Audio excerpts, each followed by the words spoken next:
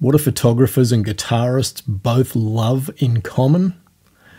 Tones. And this time we are going to look at the tone curve module. I can't believe it's taken me this long to get to this. Let's do it. Hi, and welcome to episode 53 of Understanding Darktable. The tone curve module. This is almost my Swiss Army knife module. It's the one that I use almost on every image that I process. You can do similar things with levels control. You can do similar things with some of the color modules. But the tone curve module, for me, is just a great all-round tool. So, for this particular video, I decided to pull up this old image of Nat, a male model I've shot with a couple of times around Sydney. And what we need to understand about the tone curve module is that across the horizontal axis, or our x-axis, is a representation of our tonal values at the input stage. In other words, before anything has been done. The vertical scale, or our y-axis, represents the tonal values after the tone module has done its job. When this white line is on a 45-degree angle from bottom left to top right, and there are no nodes added to it, then no change is occurring to the image. So if I turn the module on, nothing changes. We can see a histogram in the background of the module, which is pretty much a mirror image of the histogram itself.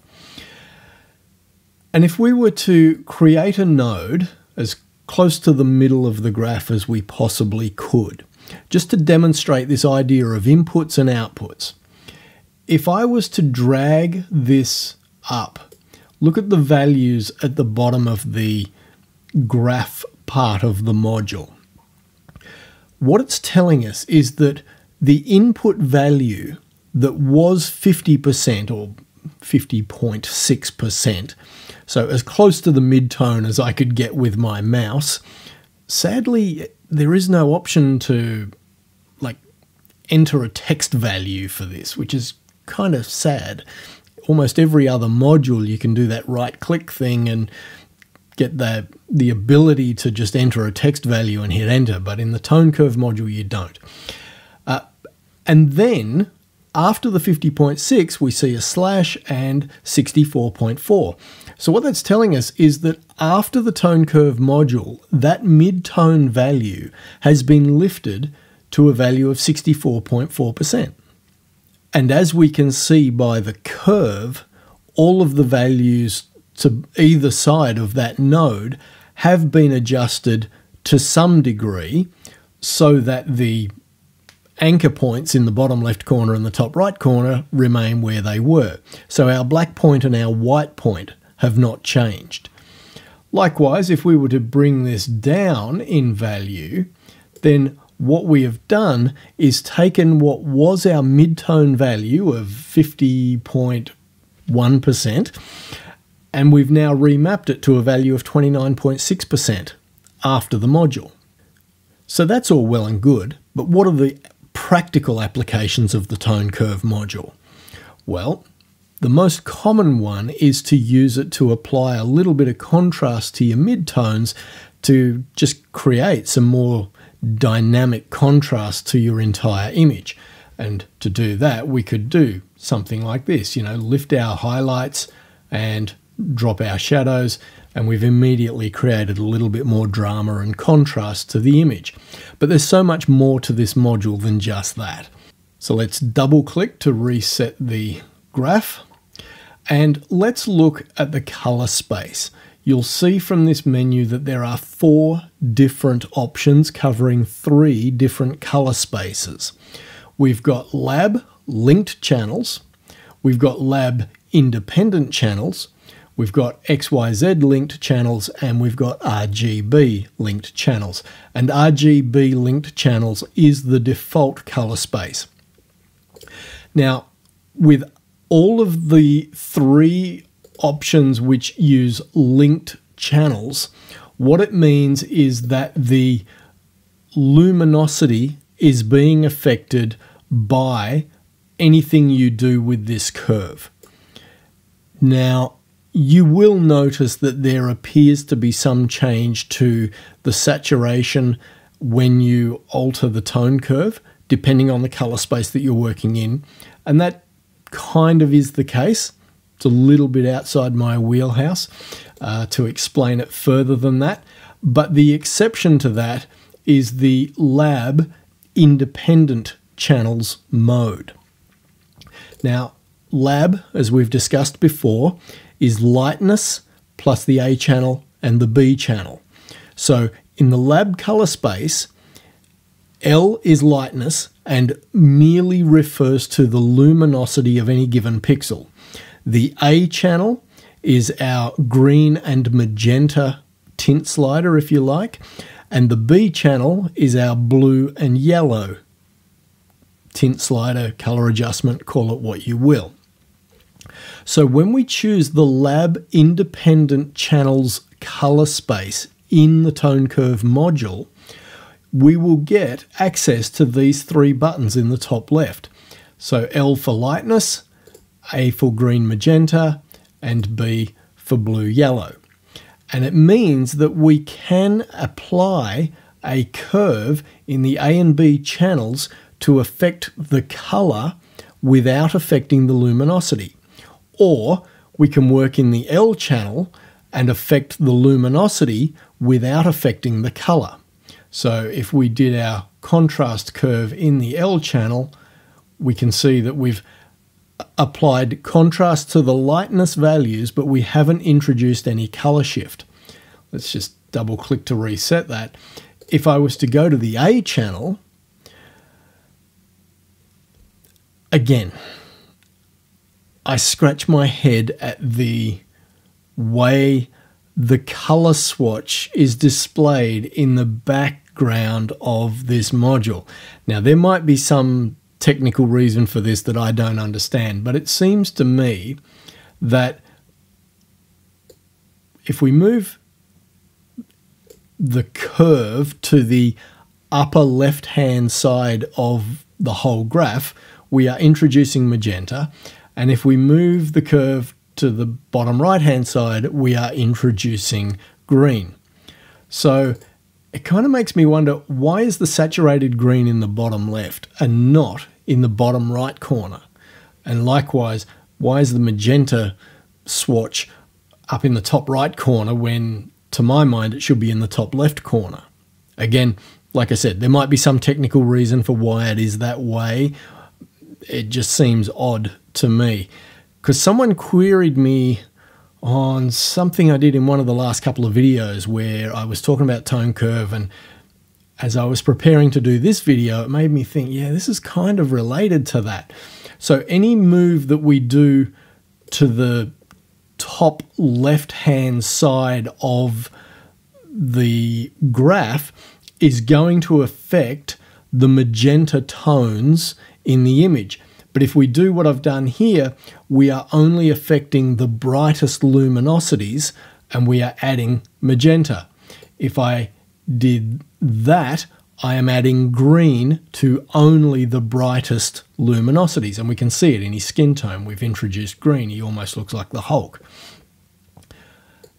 If I was to put that back where it was and do the same thing down here, we can introduce green into the shadow areas of the image, or we can introduce magenta into the shadowed parts of the image.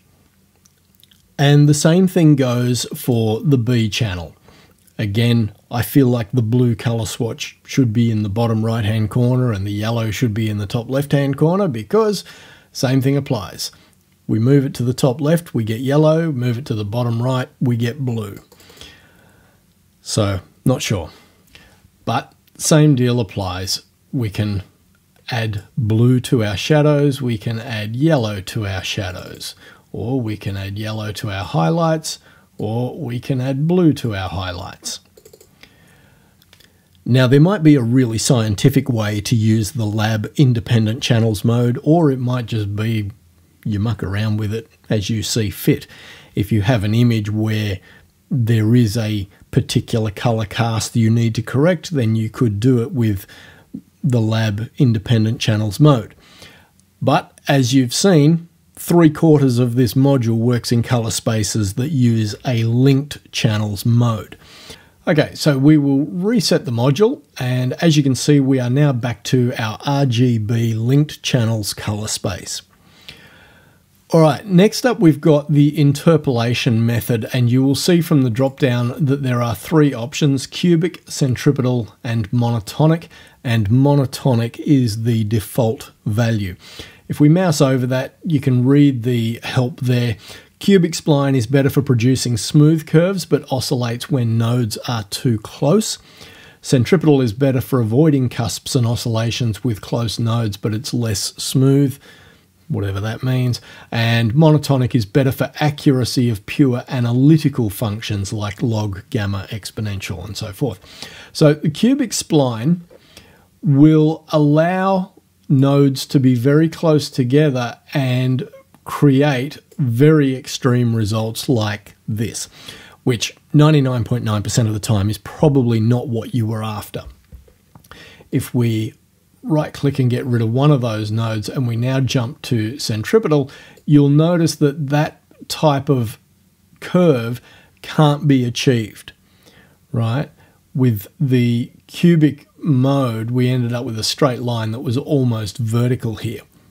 With centripetal, if we drag this node to a point where its x value exceeds the value of this other node, then this second node will simply disappear, like so. And then we've got the monotonic spline.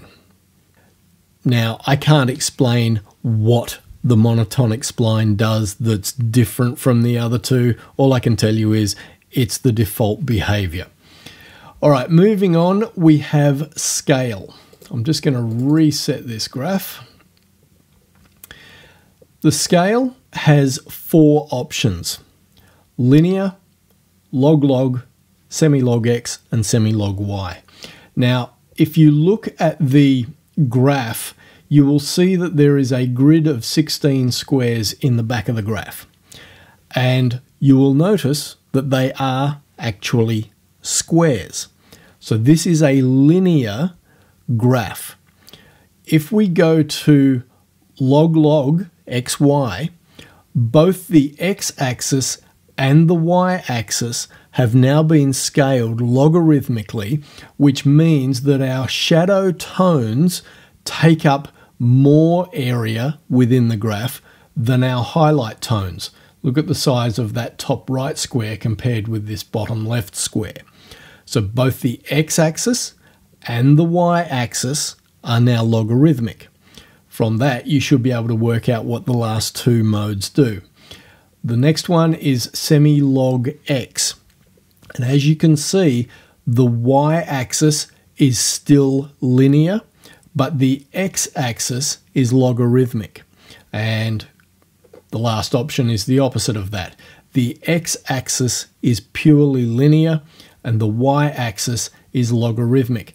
So what these 3 log modes are useful for, the log-log and the 2 semi-log modes, is for giving you finer control over placement of nodes in your shadow areas.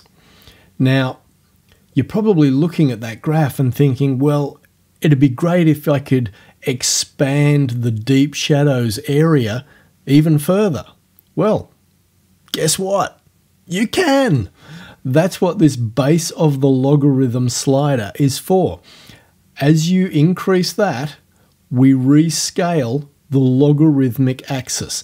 Now, because I'm in semi-log y, it's only rescaling the y-axis. If I go to semi-log x, it's rescaled the x-axis, and if I go to log-log, it's rescaled both. So now I've got the ability to really ramp that up and have super, super fine control over where I place my nodes in the deep shadows.